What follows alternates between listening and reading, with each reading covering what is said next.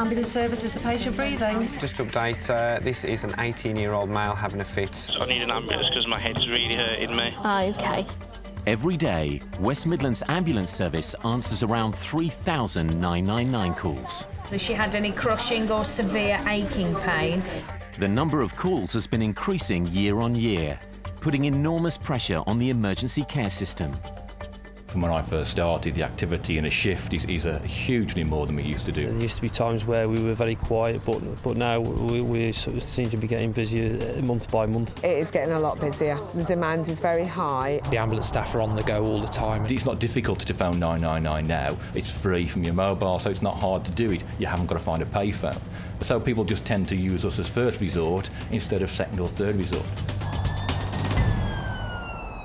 With the number of 999 calls rising by an average 5% a year, West Midlands Ambulance Service is undergoing a massive transformation to make sure it can meet the increased demands while continuing to provide high-quality patient care. The whole purpose of this is to save more lives and to provide the most appropriate response and the most appropriate service to patients. This patient's now in cardiac arrest, CPR in progress. OK, that's received, thank you.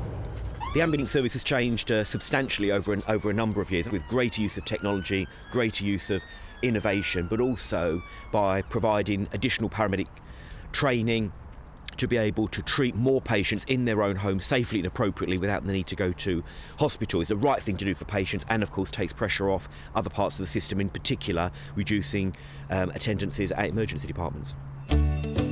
In the old days, the main job of ambulance crews was simply to get patients to the nearest A&E as soon as possible. They had limited clinical skills and no life-saving equipment on board. Things really have changed. Today, every call from within our 5,000 square mile patch comes to one of our 2 interlinked control centres. One's at Brierley Hill in Dudley, the other's in Stafford. If you call 999 from a landline, state-of-the-art technology instantly pinpoints the house you're calling from. Calls from mobiles are located to within about 50 metres. As soon as we know where you are, highly trained call takers immediately find out what kind of help you need. And tell me exactly what's happened. I've got this really, really bad headache. If there's any chance your condition is life-threatening, there'll be no delay in sending an ambulance. If the call taker's questions reveal it's less serious, they'll arrange more appropriate help. If you don't require an ambulance, then you have a GP. You may have to attend A&E yourself. It could be a district nurse, or one of our paramedics who are in the control room may ring you back to triage you further to see if there is anything that we can do for you. Is she able to cough noisily or speak? No. If the call taker has any doubts about how best to respond, there's always a clinician working alongside them in the control room. My job is to assist the call takers if there's any complexity with the calls, because unfortunately not everything is black and white. Do you know what they're choking? It's food. Just keep, as long as they can cough, just keep encouraging them to do that. The other way that they do it is so the call taker passes the patient directly to us, so that we speak to the patient. I think most people, when they do call 999, expect an ambulance to come out to them to be assessed. However, it's not always in their interest, so we've got district nurses. We can advise them to attend walk-in centres, GPs, in-hours and the out-of-hours doctors as well. And we can also tell patients where it's safe to make their own way to the hospitals as well. If staff think there is any risk to the patient, they'll either suggest they go to hospital or send an ambulance to their address immediately.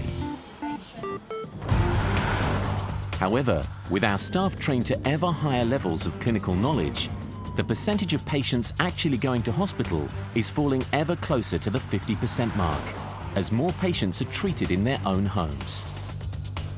We're nearing our target of having a qualified paramedic on every vehicle.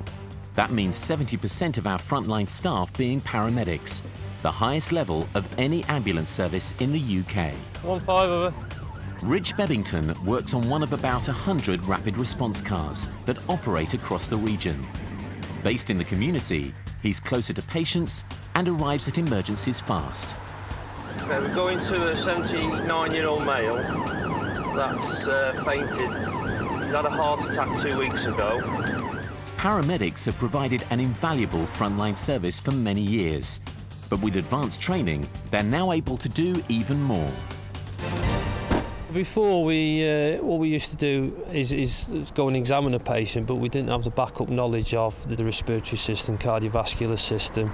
But now we've got more of an understanding of what things mean. It means overall that we can leave more people at home rather than having to travel to hospital.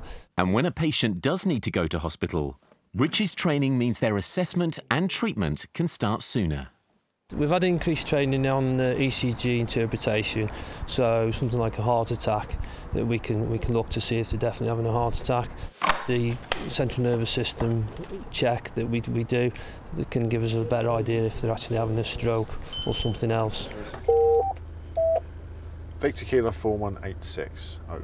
An elderly male, chest pains. Details coming through to you now, Edward. Ideally, we'd have an ambulance and paramedic on every street corner. But obviously that's not realistic or possible. But we can now be very accurate in predicting where and when our staff are likely to be needed. This sophisticated system records the details of every incident we respond to, every hour of every day. A good example of that really is like New Year's Day, or sort of the evening and the night of New Year's Day, where we have such an increase in activity, so different to any other day of the year, that we can actually look back at that day, look back historically at what happened on those sort of early 3 or 4 hours of the day, and then use that to work out what we expect to happen this year, so we can get the right number of staff on duty, we can get the right number of ambulances there and available to us, so we can respond to the patients that call us in that time. Detailed monitoring has also revealed where our services are most needed. In the last couple of years, we've invested almost £10 million relocating and upgrading ambulance stations to put our staff closer to the patients who need them. The most noticeable in South Warwickshire is that we went from having 3 traditional urban ambulance stations to going down to the one big centralised hub and lots of community ambulance stations. There are 16 hubs across the region, with each one serving between 5 and 10 community ambulance stations.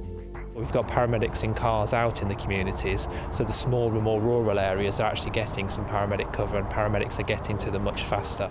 Community stations are all over the West Midlands. They're even at an airport and a fire station. In each district, ambulances are kept on the road by mechanics and ambulance fleet assistants who prepare, restock and clean the vehicles at the ambulance hub. So it means that the patient environment in the back of the vehicle, even if it's been to something like a muddy field or out in the countryside, still is like a clinical environment that you would find in a hospital. It also means crews are freed up to spend more time helping patients. The Ambulance Trust has an enormous fleet of vehicles. Over 220 rapid response cars, all 4x4s. Over 350 emergency ambulances, and over 200 other vehicles, including specialist units like this one for emergencies, logistics, training and development. All our vehicles are less than 5 years old, and together transport patients well over 1 million miles a month, using nearly 400,000 litres of fuel. Our modern ambulances carry a vast array of equipment for carrying patients, providing oxygen and pain relief, and diagnosing heart, stroke and trauma conditions. The area we cover includes Britain's second biggest city, Birmingham, but also has some of the most remote areas in the country. In more isolated communities, we get support from community first responders.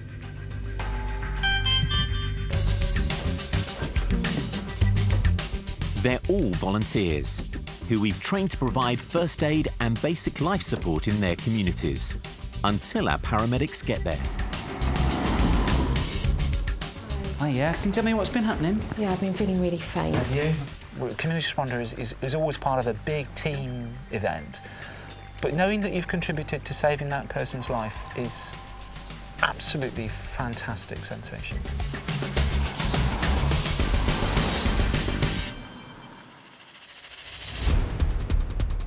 For the most serious emergencies, we have access to 5 air ambulances. This allows us to fly a highly trained doctor to the scene of the incident very quickly. If required, the helicopter can then speed the critically injured patient to a specialist hospital at over 160 miles an hour. At night, it's the Medical Emergency Response Incident Team, MERIT for short, that responds to the most serious traumas. With a senior doctor on board, it speeds life-saving medical treatments, usually only found in hospitals, to the scene of the most serious accidents. It's a pioneering service and acknowledged as the best in the country. GP1 over. We're also leading the field in working with other health professionals.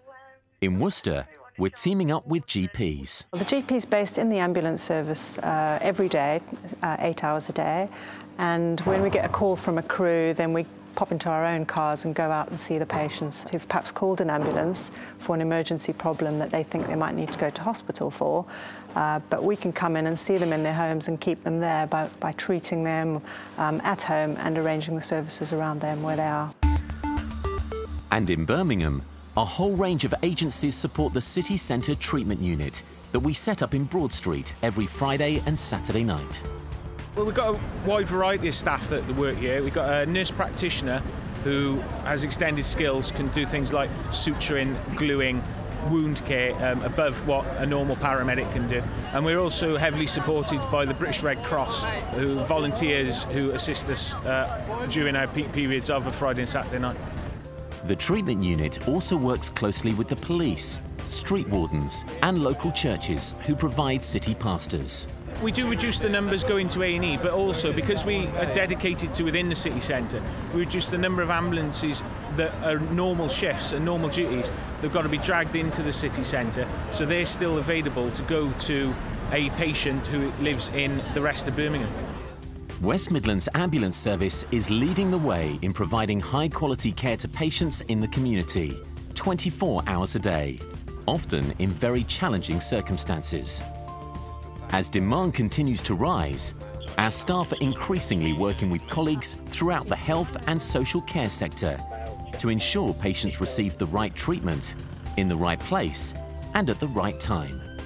The ambulance service has changed substantially over a number of years, and I think we're in a really strong place now to create even greater opportunities for improvement going forward over the next 5 to 10 years.